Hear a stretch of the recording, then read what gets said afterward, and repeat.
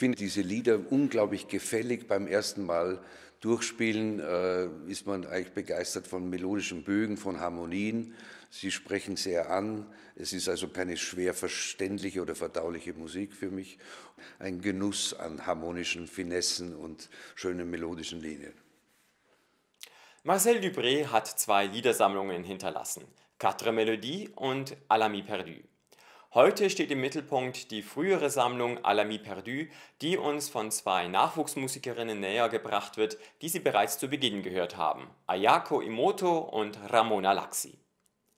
Um Duprés Lieder besser in den zeitlichen Kontext einzuordnen, werfen wir einen kurzen Blick zurück auf die Entstehungsgeschichte des französischen Liedes. Zunächst gab es so um 1800 herum die sogenannte Romance. Die Romance, die kam aus der Opera Comique und zeichnete sich aus durch eine relativ große Schlichtheit. Das änderte sich das erste Mal, als so Mitte der 1830er Jahre das Schubert-Lied in Frankreich bekannt wurde. Die Klavierbegleitung erhält einen höheren Stellenwert, ist unter Umständen geschickter gemacht. Ein Lied muss nicht mehr einfach nur aus den immer gleichen Strophen bestehen, sondern kann auch durchkomponiert sein. Und die Harmonik wird mitunter auch subtiler. Diese neue Art zu schreiben nannte sich dann Mélodie. Einen weiteren Entwicklungsschub erhielt dann diese Art von Gesang durch Richard Wagner. Vieles, was musikalisch wichtig ist, wird ins Klavier verlegt und nicht mehr in die Gesangsstimme. Und das Klavier ist im Grunde fast wie ein Orchester, wie eine Orchesterbegleitung. Die wachsende Aufmerksamkeit an ausgefeilten Klavierbegleitungen kam Dupré entgegen, denn so konnte er nicht nur als Komponist, sondern auch als Pianist glänzen. Dupré wäre ohne weiteres eine Karriere als Konzertpianist offen gestanden. 1905 gewann er in der Klasse von Louis Diemer den ersten Preis und sein Klavierprofessor war sehr betrübt, dass er dem jungen Dupré diese wirren Pläne mit dem Organistensein nicht ausreden konnte und prophezeite ihm eine Zukunft als Clochard. Später erzählte Dupré diese Anekdote einer Studentin und zeigte dabei auf seine Villa in Meudon mit den Worten: „Schauen Sie, was für ein Clochard aus mir geworden ist." Ein Jahr später, nach dem Premier Prix für Klavier, hätte Duprés Karriere beinahe ein jähes Ende gefunden. En janvier 1906, je fus victime d'un accident qui faillit ruiner à jamais ma carrière de virtuose. À la suite d'un faux pas à la maison, ma main droite traversa une porte vitrée. Le poignet tailladé perdant mon sang en abondance, je courus à toutes jambes chez un pharmacien qui m'envoya immédiatement chez le médecin. Celui-ci me montra du bout de sa pince un nerf. Vous voyez cette petite ficelle, c'est le nerf cubital. Il est intact. S'il avait été sectionné, vous seriez arrivé avec 3 doigts rabattus et paralysé pour toujours. Vous avez eu une chance extraordinaire. Marcel Dupré machte zwar eine Karriere als Konzertorganist, verlor das Klavier aber nie ganz aus den Augen. Bei seltenen Gelegenheiten tauchte er bei Konzerten als Pianist auf. Zwischen 1912 und 1924 entstand eine Reihe an Klaviermusik. Cortège et Litanie beispielsweise, eines seiner berühmtesten Orgelwerke, ist ursprünglich ein Klavierstück. Auch bei seinen Studenten achtete er auf eine solide Basis am Klavier. Für ihn war ein ausgezeichneter Organist ohne ausgefeilte Technik am Klavier undenkbar. Die Ausbildung der Sänger in Frankreich konzentrierte sich lange Zeit auf die Oper. Ihre Stimmen wurden darauf getrimmt, die großen Opernsäle zu füllen. Die Liederabende hingegen fanden klassischerweise in den Pariser Salons statt. Und vielen Sängern mit ihren großen Stimmen fiel es schwer, sich auf das kammermusikalische Setting einzulassen. Was nicht unbemerkt blieb. Das wurde immer wieder von Kritikern und auch von Komponisten moniert, dass die Opernsänger, die jetzt mit einmal Lieder singen mussten, dass die im Grunde gar nicht die Feinheiten der Sprache zum Ausdruck bringen könnten und dass die zu stark alles machen würden. Und mussten bestimmte Sänger und Sängerinnen dann erst heranwachsen, die dann tatsächlich auch viel schlankere Stimmen hatten. Und das mussten nicht immer unbedingt professionelle Sänger sein. Es war vielleicht sogar manchmal von Vorteil, wenn halt diese Sänger dann auf andere Aspekte des Gesangs, wie beispielsweise Diktion, Wert legten.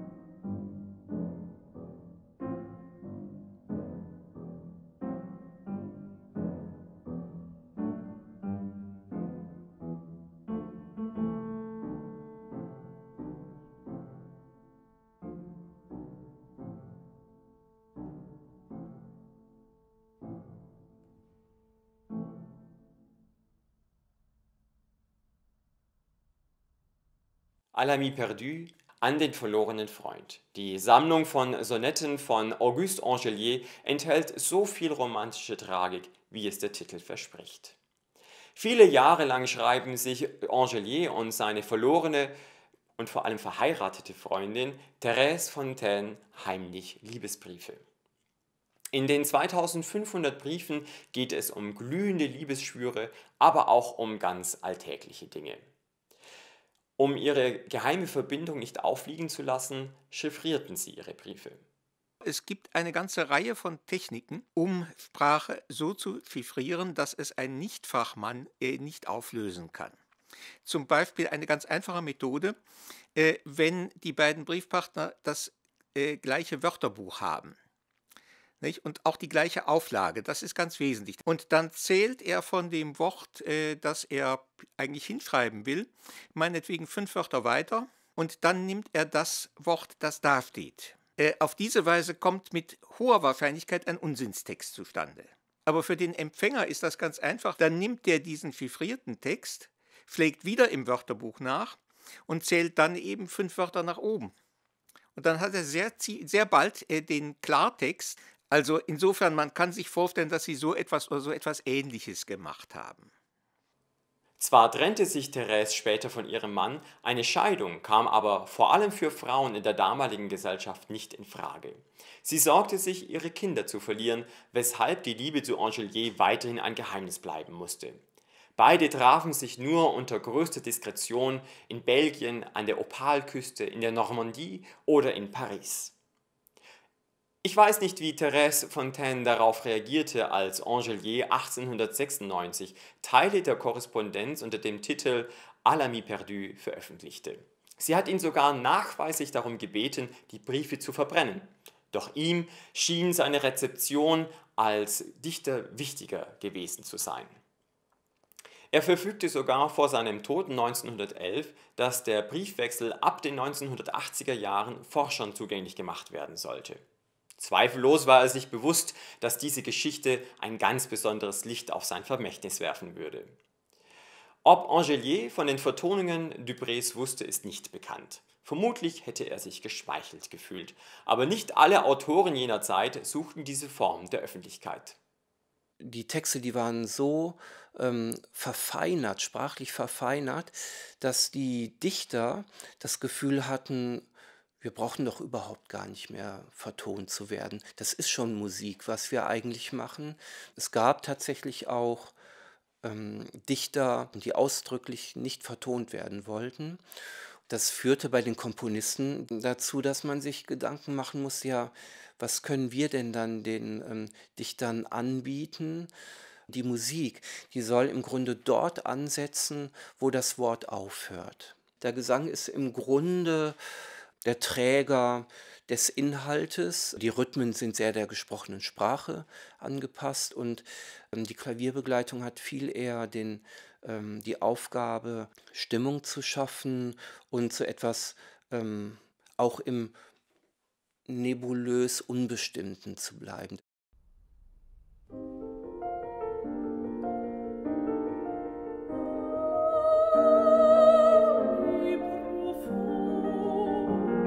Je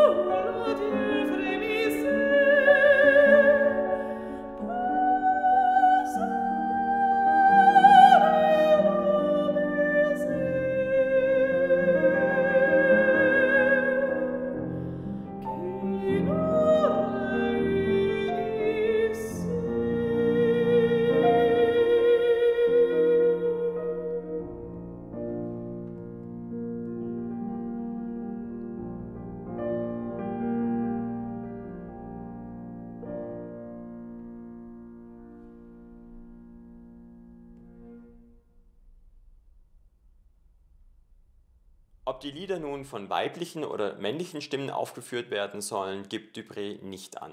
Er schreibt schlicht für Stimme. Die Entstehungsgeschichte des Textes könnte eine gewisse Rollenverteilung implizieren. Wie frei können wir damit umgehen? Was vergessen wird, ist, dass es im frühen 20. Jahrhundert und noch viel mehr im späten 19. Jahrhundert war das ganz selbstverständlich. Und dann gab es ein für mich unerklärliches Loch von ungefähr 50 Jahren und ungefähr 1980 hat das wieder angefangen. Wir haben in meiner Studienzeit und auch noch viele Jahre danach wurden Texte immer geändert. In den 7 frühen Liedern vom Berg kommt im zweiten Lied, Schiffslied kommt vor, Mädchen und gedenke dein. Und damals hat jedes Mädchen oder jede Frau hat gesungen, Liebster und gedenke dein. Heute singen alle Frauen selbstverständlich Mädchen und gedenke dein. Das sind doch gute Neuigkeiten. So stellen die Lieder Duprés für alle Stimmfächer eine willkommene Repertoireerweiterung dar. Zur Zeit Duprés hatte das französische Lied Hochkonjunktur. Zeitgleich entstanden 3 Gesellschaften, die sich der Pflege des französischen Kunstliedes verschrieben hatten. Sie organisierten Liederabende und hatten unterschiedliche Schwerpunkte, wie das Lied der Moderne, das französische Lied oder Lieder aus Deutschland und Russland. Dupré orchestrierte im Übrigen auch alle 7 Nummern seiner Sammlung amie, perdue. Es gab damals Gesellschaften, die erhielten staatliche Förderungen, wenn sie Uraufführungen vorweisen konnten. Wenn aber gerade keine Uraufführung zur Hand war, dann hat man eben kurzerhand ein Klavierlied genommen und es für Orchester bearbeitet. Und diese Bearbeitung hat man dann als Uraufführung verkauft. Sozusagen ein institutioneller Trick, um seine Prozentzahlen an Uraufführungen zu erfüllen. Nach 1914 hat Dupré nichts mehr zum französischen Kunstlied beigetragen. Es entstanden noch kleinere Gelegenheitskompositionen für Freunde, wie die zum Schluss zu hörende Mélodie pour Marcel Dupré. Marcel Dupré war die Ehefrau von Jean Dupré, einem befreundeten Orgelbauer. Die schlichte Melodie, deren Textautor unbekannt ist, schrieb Dupré in Saint-Valery en Caux 1935. Dort übrigens komponierte auch Louis Vierne seine 3. Symphonie, die er Dupré widmete. Für den Kölner Musikwissenschaftler Dr. Ulrich Linke zeigt sich Dupré in seinen Liedern und nun insbesondere in der Melodie als raffinierter Komponist. Beispielsweise bei dieser Melodie, die steht in A-Dur und man hört allerdings erstmal 1, 2 Takte nur den Ton E. Es ist nicht der Grundton, den man da hört, sondern im Grunde die Quinte, das kann man aber als Hörer erstmal noch nicht wissen. Dann setzt der Gesang ein, aber auch nicht auf dem Grundton A, sondern mit einem Cis, sodass man immer noch kein Gefühl für eine gesicherte Tonalität hat. Dadurch bekommt dieses Lied so eine Schwebung und das macht auch den Reiz oder dieses Parfümierte auch aus. Und das versteht Marcel Dupré schon sehr geschickt in diesem Lied. Auch wenn die Lieder Duprés bis heute nicht zum Kanon des Liedrepertoires zählen, so stellen seine Werke doch einen wertvollen Beitrag zum französischen Kunstlied dar.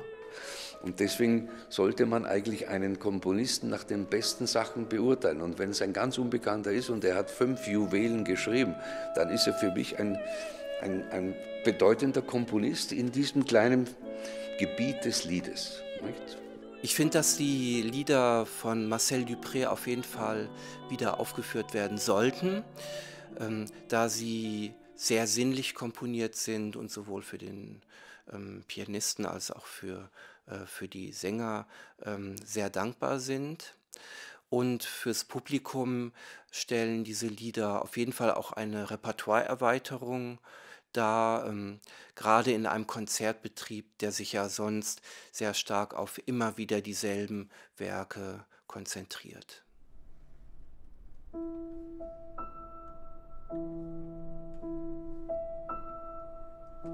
Je vous